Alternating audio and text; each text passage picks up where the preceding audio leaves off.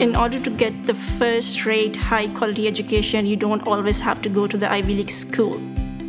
So I chose WPI because the WPI gives me the opportunity to work on the real-world problems, and in the end, I think that I can contribute something positive back to the community.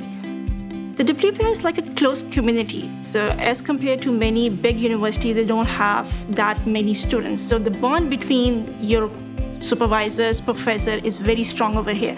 99% of the faculty knows me. They know how I'm doing, which courses I'm taking, which projects I'm working on. It's just like a second home for me.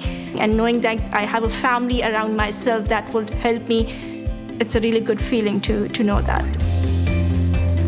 Big data is talk of the town, and it doesn't matter which town you're referring to, it's everywhere. So I'm working on a project that integrates the data from the publicly available heterogeneous websites like US Census Bureau, Tax Policy Foundation, National Science Foundation, and using this data to make a system so that the users or the policymakers can make better informed decisions out of it.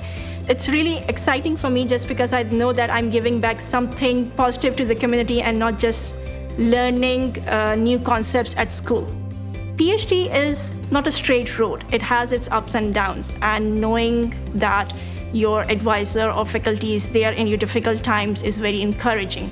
That makes the whole journey worthwhile taking.